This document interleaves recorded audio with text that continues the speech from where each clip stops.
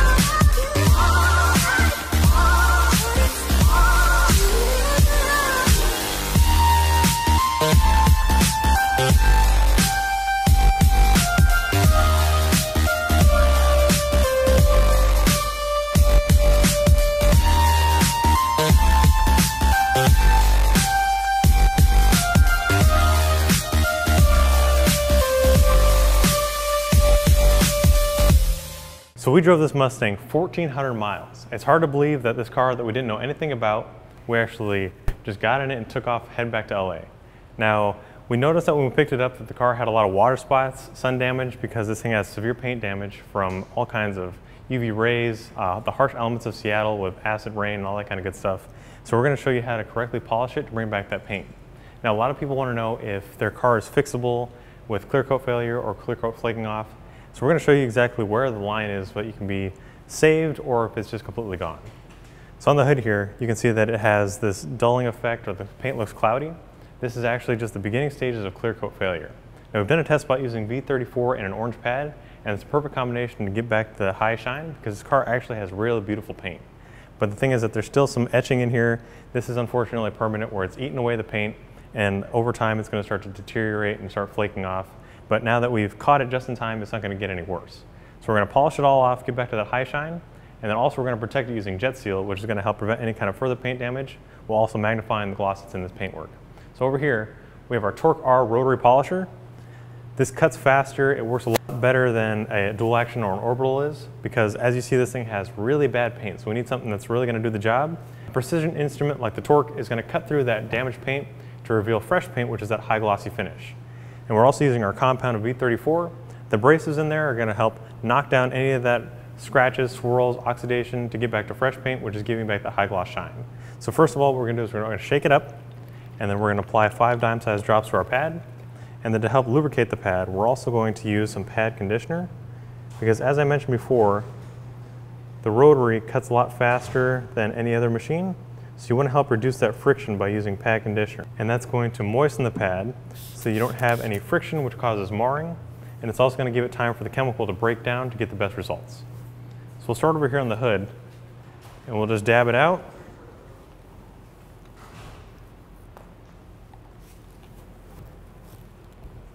And then the slowest speed setting is what we're going to do to spread it out over the area that we'll be working on, just a small 2x2 section.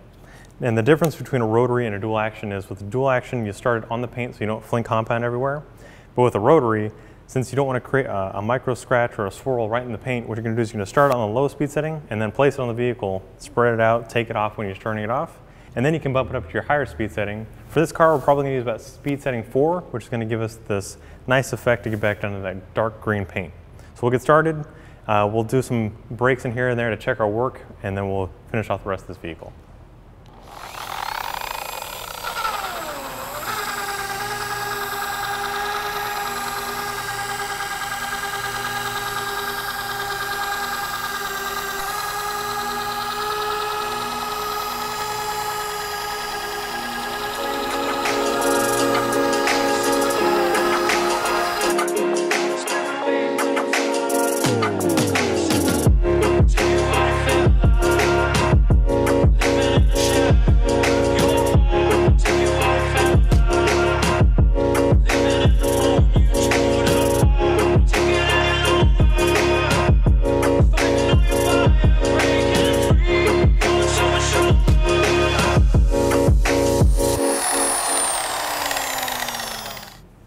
So you saw that the compound went clear very quickly. That's because the machine spins very quickly, so it corrects paint very fast, which means you have to be careful what you're doing, obviously, so you don't harm the finish or burn the paint. Because with the rotary, it has no safety features, so if you hit an edge or a body line, it has the potential to burn it because the paint's very thin there. Also, you want to make sure that the pad is completely flat all the time so you're not creating a hot spot. Because like I was saying earlier, that you want to lubricate the pad, it doesn't do a whole lot when the pad's on an angle, creating a lot of heat, which creates marring or holograms. But you can see how cool is that? Just by doing a light polish very quickly, it's brought back a high shine, it's removed all that oxidation, the water spots. There's still that etching in the paintwork, which I mentioned you can't really remove because it takes wet sanding, which takes a lot of paint off. But overall, the car is going to look a lot better than it did when we first got it. We're going to finish off the other sections. As I was mentioning, this is a car that has severe paint damage, so a lot of you guys who have clear coat failure or really deep scratches and swirls, the rotary removes all that kind of imperfections very quickly and easily. Now you can see this high gloss shine compared to this dull, faded, all this milky, nasty mess over here. So I'm going to finish off the rest of this vehicle, then we need to move on to the waxing and protecting steps.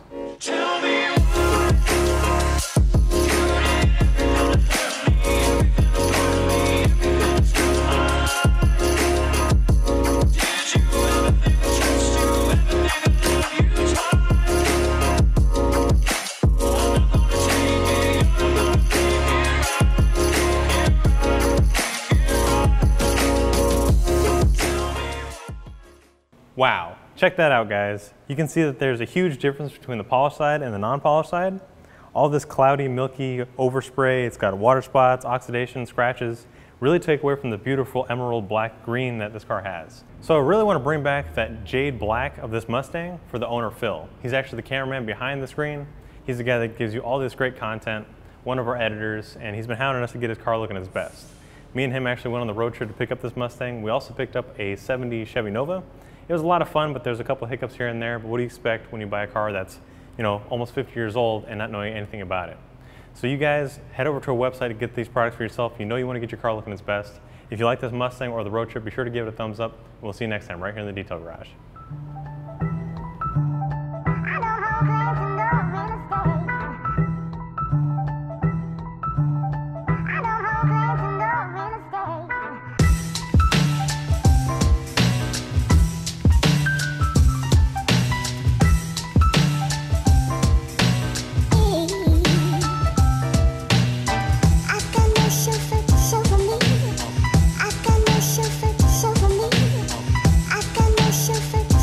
This front bumper is stained from years of runoff from the hood and anything else that's been landing on here. But by using some light metal polish, it comes off nice and easily without having to scrub or get some kind of abrasive on there. And it takes it back to that high shine, and it's also protecting it.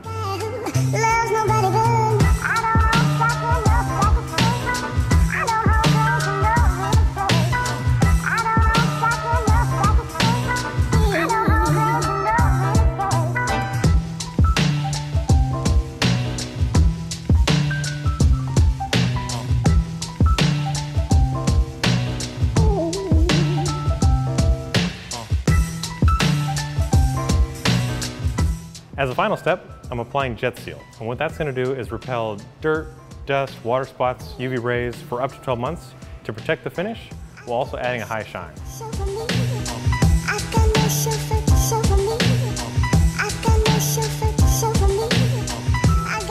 So after waiting about 20 minutes, we're buffing off the Jet Seal. Now we can unveil that high shine, and this pony is ready for the open road.